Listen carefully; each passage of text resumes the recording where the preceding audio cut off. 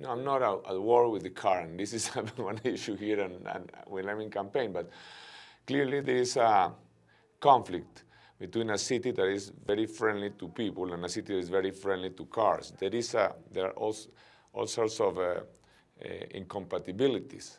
If you have high velocity roads, they become like fences in a cow pastures, make difficult for people to cross, make noise, make pollution, while cities which have pedestrian spaces with slow traffic or no traffic at all, pedestrian streets, bikeways are much more humane.